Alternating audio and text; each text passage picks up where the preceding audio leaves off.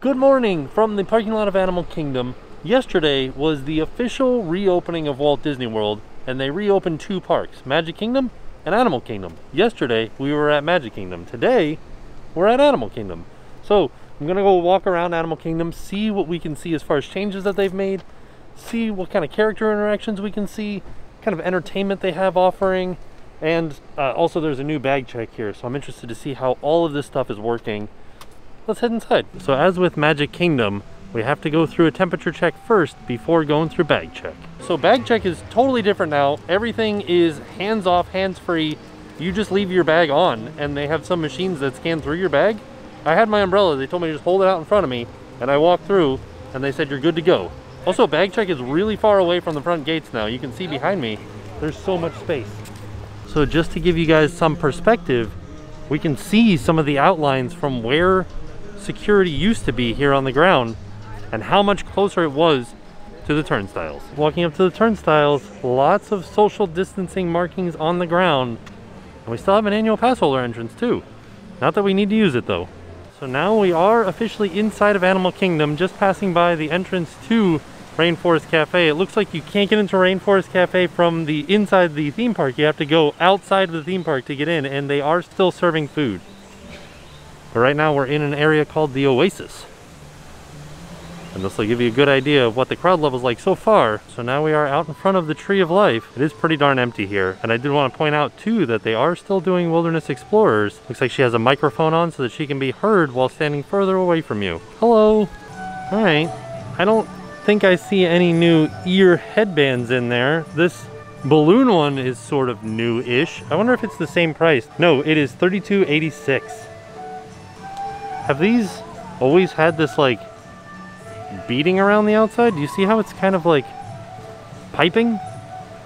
Or is that new? So my first stop is going to be straight into Pandora, the World of Avatar, because that is the most popular place in this park, just to see the crowd levels and to see the wait times. So as we cross the bridge into Pandora, I noticed that people were looking over the bridge, and it looks like we just missed a band on a boat floating by. So that'll be something we'll have to be on the lookout for later. We're headed into Pandora. Does not look busy at all. They've got some social distancing markings here.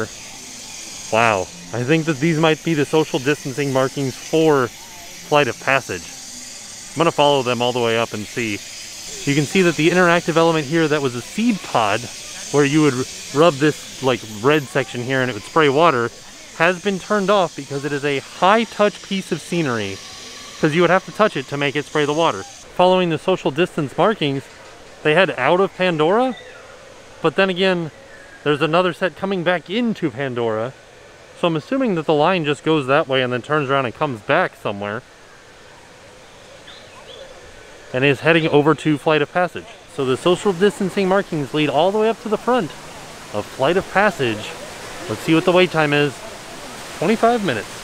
Not bad at all. And I talked to some people that rode it, and they said that although it says 25 minutes, you are walking straight in, non-stop. So the people that I talked to said that there still is a pre-show, but it's split into two different groups, because normally there are two pre-shows on this.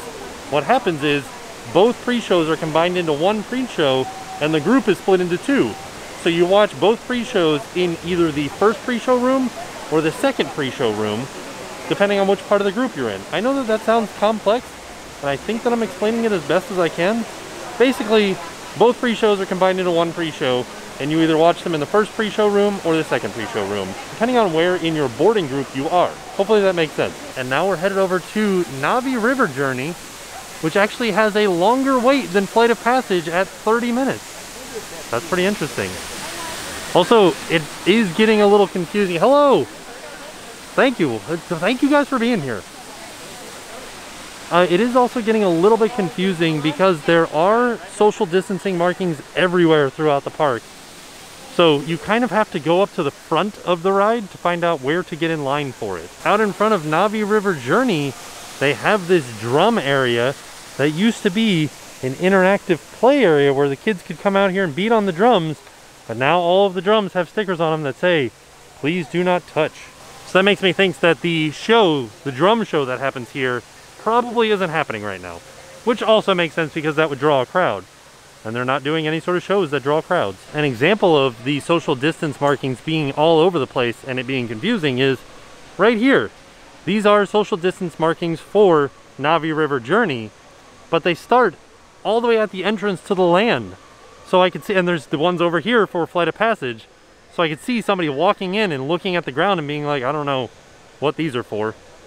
Just being confused. As I'm heading out of Pandora, I can hear a boat coming by with what sounds like, oh, there's Mickey and Minnie down there. I'm gonna scoot to the other side as they go under so we can catch them coming out the backside. There they are. Mickey and Minnie and Pluto floating down the river. Very interesting. As we head out of Pandora and back into the normal part of the park, I wanted to show you over here at Pizzafari is another relaxation station. And I believe that it's just outside. Definitely have sections out here where you can sit and relax and take your mask off. Also, there's social distancing markings for the relaxation station, just in case there's a line to get in. And I believe Pizzafari is closed because of it. Sorry, we are closed. Yep, so Pizzafari is not open. So as we head towards the Starbucks, which is called Creature Comforts here in Animal Kingdom, which is open currently, I wanted to show you guys the crowd level in this section of the park. This is an interesting part of it because these are primates. These are cotton top tamarins. They have a little bit of extra social distancing here to protect the primates, which they're not even in there right now. But this is the normal enclosure for a cotton top tamarin, which is a primate. So they have very similar DNA to humans. I don't know if there have been cases of the virus going to primates, but I think they're just trying to play it safe. So as we get into the Africa section of the park, Tamu Tamu is serving, it's a quick service, like where you can get some food. And the tables for it are over here underneath the covering that is where Dawa Bar normally sits, but Dawa Bar is not currently serving. And Tusker House is also back here, which is not currently serving at the moment.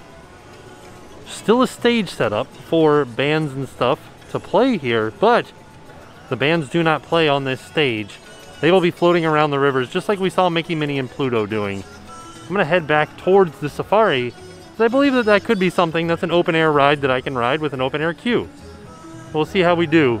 I have heard people say from the cast member previews that they're allowing people to take their masks off on the safari because they have dividers between the seats, but we'll find out.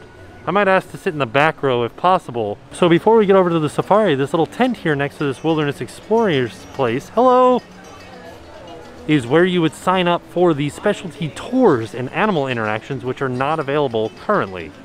But we are headed back to Kilimanjaro Safaris. We're gonna see what kind of social distancing measures they have in the line and on the vehicles. All right, 5-minute wait. Lots and lots of social distancing markings all the way through the queue. Seems like the 5 minutes will be us walking through the queue. Pretty darn quiet through here. It's very strange. I don't think I've ever been through this section of the queue.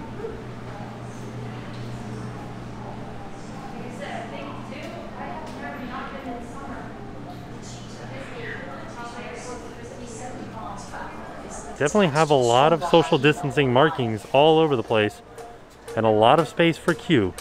It's kind of eerie how quiet it is in this queue. Normally there's families and kids and lots of noise. But right now, all that we can hear are the announcements. So I don't know what this other side is. That's normally the fast pass queue over there, but we have plexiglass set up in between this side of the queue and the other side. Maybe they're separating the queue out into two different things because there are two different sides that can load. So maybe that's why they're putting these plexiglass barriers here. Lots of plexiglass.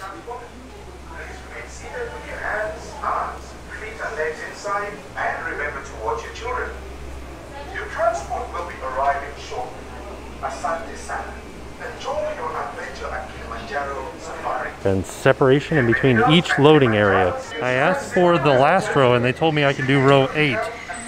So I was thinking maybe the last row would have more airflow in it. Hopefully row 8 will have just as much airflow. But this is what the safari ride looks like right now. We've got barriers everywhere. And good news is there doesn't seem to be anybody else in line. So it's me and one other party all the way up in the front of the truck. We do have other people coming in though, so we'll see how they load us. Luck of the draw, the party that was about to be loaded had 7 people in it, which is too many people for, I guess, the 2 rows. Tunde! Let's go. Between the 2 rows in front of me, so this is good. I've got lots of space between me and any other people on the ride. Some of the animals we may or may not see while we're out there. I will say the air movement when we are moving, because we did move a little bit, was okay. Like it was still moving throughout my row. Pretty good. Another thing that I noticed is like I can't see anything forward of me. I have to see all the animals from like here back. I can't see anything. Well, I mean, I can see a little bit, but it's pretty distorted forward. Like you can see that sign there, how hard it is to read. We've got an okapi over there. They are the only living known relative of the giraffe. They actually have skin-covered horns on top of their head called ossicones, just like the giraffe. And a really long tongue they'll use to grab leaves off branches. They can also lick their eyes, ears, and even nose if they have to. Tilted back. I feel like we're going to see more animals on this safari because they're not used to seeing people here. They're also the largest forest-dwelling antelope, weighing in at nearly 1,000 pounds. Hippopotami.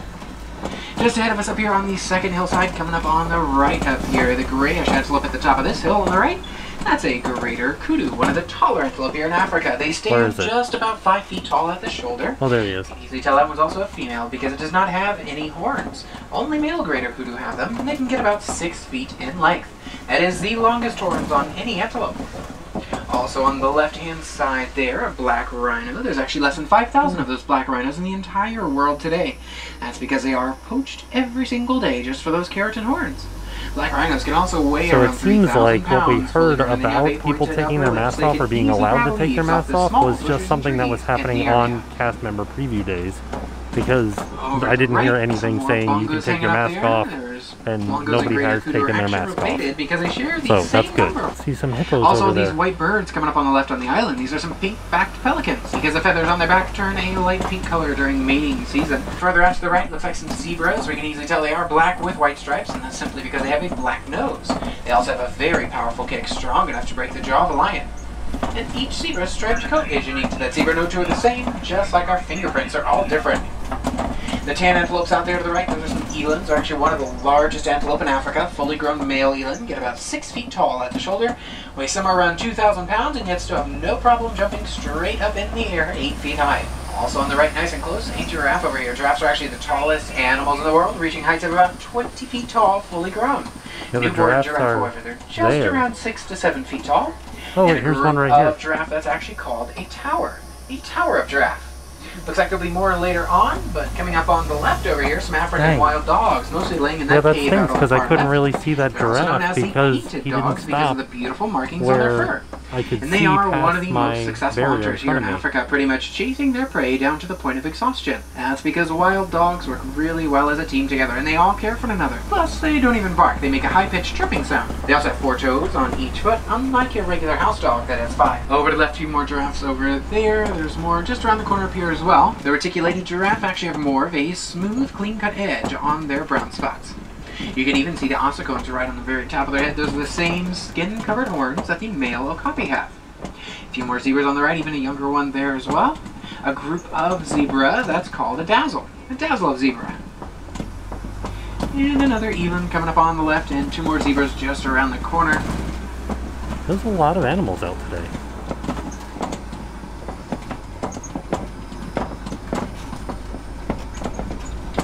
Alright, coming up on those zebras on the left over here. More wildebeest ahead of us up ahead there. We actually rarely ever catch a giraffe laying down in the wild. It would take too long for them to get up if a predator was to come by. Which is why giraffes actually sleep standing up at night, which isn't too much of a problem for them considering the fact that they only sleep for about 30 minutes every night. It's not even one solid period of time. It's like 5-minute increments totaling up to around half an hour every night. and they pretty much spend the rest of their time eating. In fact, giraffes eat so much they have a dark purple tongue, so it doesn't get sunburnt while they do it. Though they actually found out that elephants, they don't like to be around bees. So the farmers over in Kenya built beehive fences to put up around their fields to help keep out the elephants. Now, that also gave those farmers a new source of income from the honey. The female elephants, they're typically pregnant for just about 2 full years. The lesser flamingos, though, they actually got their pink coloring from their diet, mostly the brine shrimp that they eat. And a group of flamingo like this is actually called a flamboyance. And just one flamboyance can have up to 200,000 flamingos in it. And we got some cast members over here chicks out there as well, the gray ones with the black legs doing out some there. observations Just a couple weeks old. of the flamingos, probably of the babies. They are much bigger than black rhinos. They can get about 5,000 pounds fully grown, and they have large, wide mouths, so they can easily crash right off the ground. However, they cannot see too well, though. They can only see clearly about 10 feet in front of their face. Everything else to them is pretty much just a blur, which is why they rely on their great sense of hearing and smell to help them get around. And a group of rhinos like this is also called a crash of rhinos.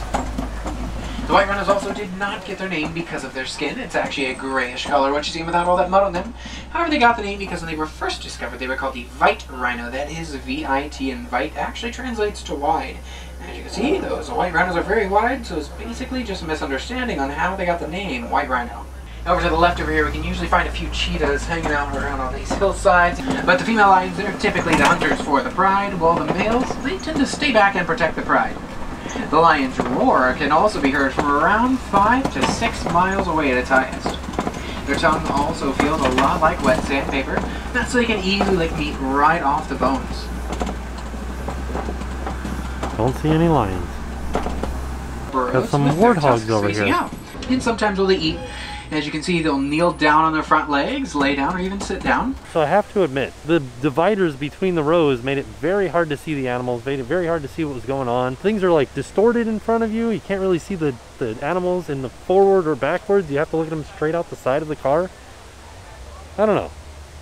Well, I guess that's as good as they can do for what it is. You know, we're still in the middle of a pandemic, so it's as good as they can do. On the walk out of the safari, it must be a shift change or something, because I've seen more cast members than I have guests. Now that we've made it out of the safari, we're going to turn and head in this direction towards the Asia section of the park and Annapur, where Expedition Everest is. I wanted to show you guys the stroller parking situation.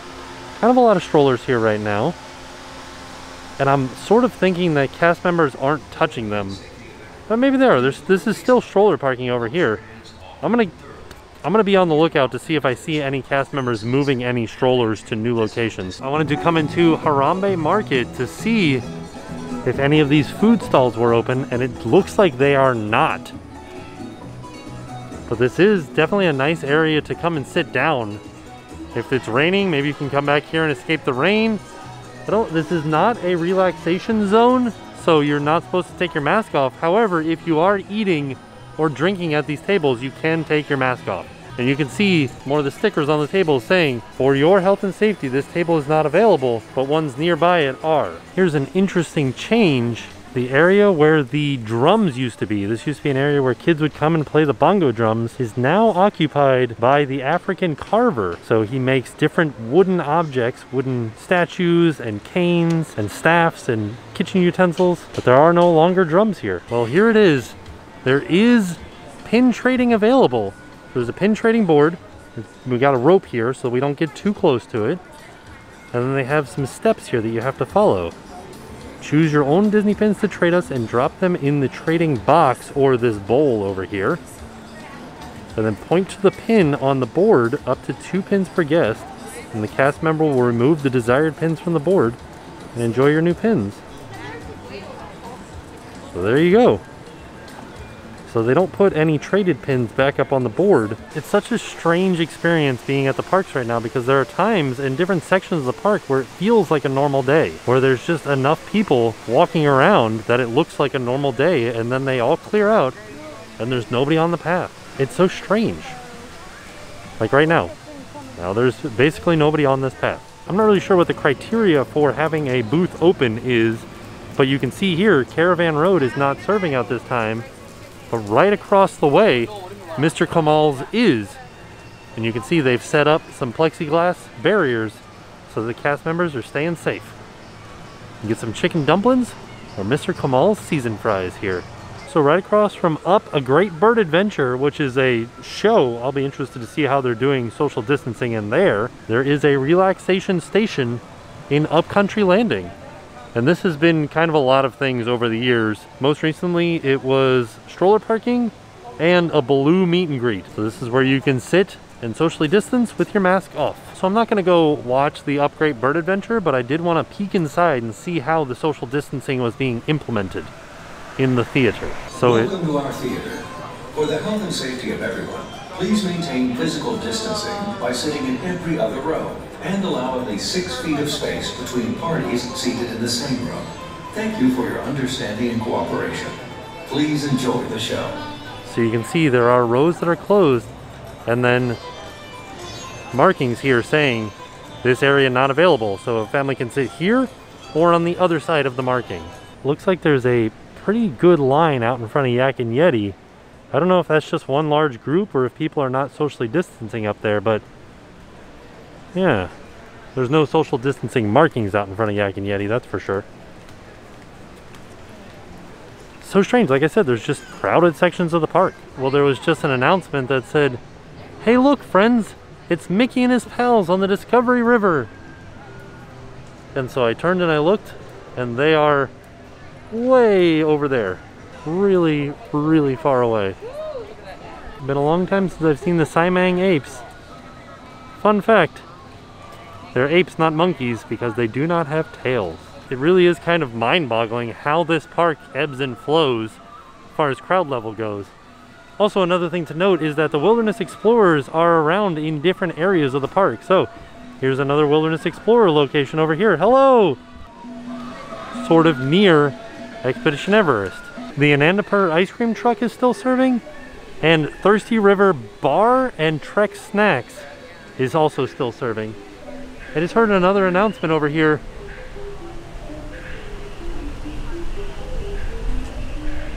Oh look, there's Donald and Daisy and Launchpad. They're definitely a good distance away. I wonder how close to me they'll get. On behalf of Donald and his friends, have a dino-rific day exploring Disney's Animal Kingdom. So I guess they don't come anywhere near the sides here.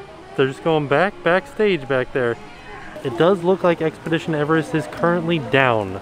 It's not closed, but it's just down for the moment. Also, more social distancing markings for Expedition Everest all the way across the bridge here, where you would normally be doing photo ops for Everest, because it is right there.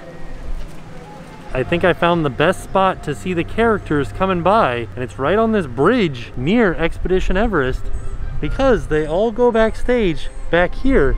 So they all have to come underneath this bridge. So we should get to see Mickey and Minnie and Pluto again. Look, there they all are. Here they come.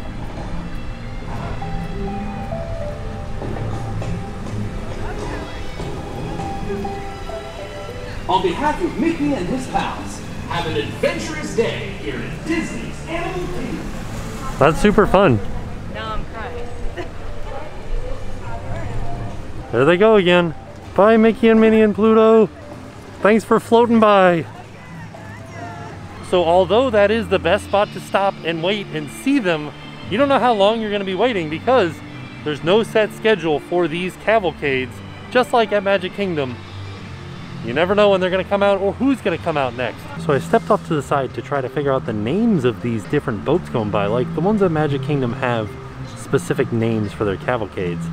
But I think that the ones that are going by here at Animal Kingdom are just called, like this is just Rafiki on a boat. The only one that I saw that had a specific name was Mickey and Friends Flotilla. But like when Rafiki's floating by on a boat, he's just called Rafiki. There he is, there's Rafiki. Like I said, it really is a great spot to stand and watch the characters go by. Just passing by Theater in the Wild, where the Finding Nemo musical is usually playing. Not currently. The Finding Nemo musical is not currently playing. Getting like inundated with characters. We got Chip and Dale and Goofy out there from Donald's Dino Bash. Boats all decorated just like Donald's Dino Bash too. And they did not come back underneath that bridge, they left from underneath that bridge. So interesting because those are like little teeny tiny parades that are just constantly happening throughout the day. You just gotta look in the river, and then you might see a character go by, or you might see some drummers going by, you might see some form of entertainment, just like a parade. Another ebb and flow moment, nobody over here. Another thing that I noticed too is that some of the ice cream carts aren't open, which I thought was very strange. Not sure why this ice cream cart wouldn't be open. It seems like there's enough room for social distancing. Maybe they just imagine that there's not enough people in the park to justify having every ice cream cart open. All right, let's head into Dino-Rama. Basically nothing open back here. Wow. Because a lot of these carnival games are very high touch. But they do have some social distancing markings out and about. So maybe they're going to open them? It's very strange because nothing is open in this section of the park. Primeval Whirl is not open. I'm not really sure why Primeval Whirl is not open. I'm gonna see if I can find out. There are a lot of rumors online as to why Primeval Whirl is closed, but like no official announcement as to why it's closed. Some people say maintenance, but most people are just not sure. And here is the only other ride that I'm gonna ride today, and that's Triceratops Spin. And they have social distancing markings set up. Am I coming in the exit, or did I go in the right way? Oh, okay, yeah. Oh, okay. Okay. So they've got all these social distancing markings set up. Basically what you do is your group stands on a number, and that's what dinosaur you get on. Definitely easy to socially distance on this ride because it doesn't seem like very many people are riding it at all. Also, as I was coming on, I said, "Ooh, is it open? Can I ride?" And they said, "Yes, we've got one more ride before we clean it." So I don't know how often they clean it. If it's anything like Buzz Lightyear from yesterday, it's every 2 hours. But I'm not going to do the lever or anything like that. I'm just sitting in the car. I did have to buckle my seatbelt, but I will sanitize my hands after I'm done. Oh, that feels so nice. I'm going to use my umbrella to go up. Does it stay up if I'm up? Okay, cool. It holds itself up. You can get a good view of the crowd level from up here.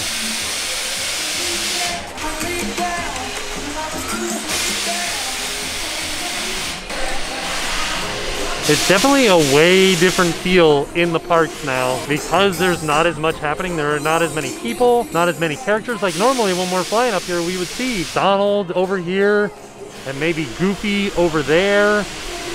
But now we're not seeing any of that.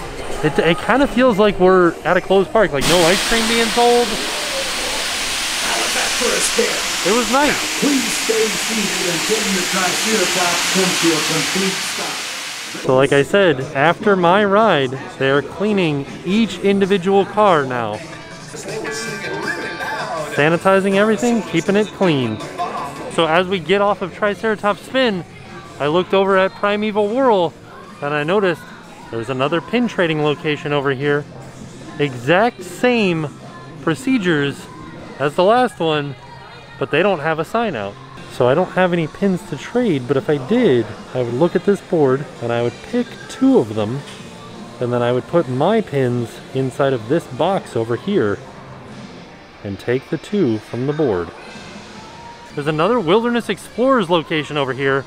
I feel like they have added way more Wilderness Explorers locations because they are all over the park in various locations. So unfortunately, I'm not gonna ride my favorite ride, Dinosaur, and go inside of a toaster, but we are passing by Restaurantosaurus, which is open, and so is Dino Bite. You can get a nice hamburger and some ice cream. But of course, all of the meet and greets are not operating at the moment.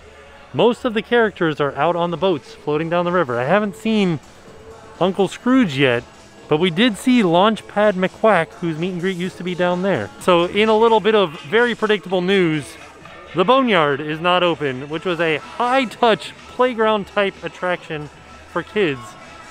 But also there are some merchandise carts out in front of the Boneyard that are not open too.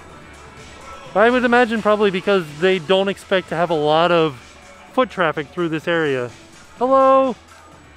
And as you can see, I think they're right. Not a lot of foot traffic happening at the moment. Just passing by Trilobites, and that is open. And then another good spot to watch the characters float by would be on this bridge as well, because I believe that they come from across the little lake area here and down this river.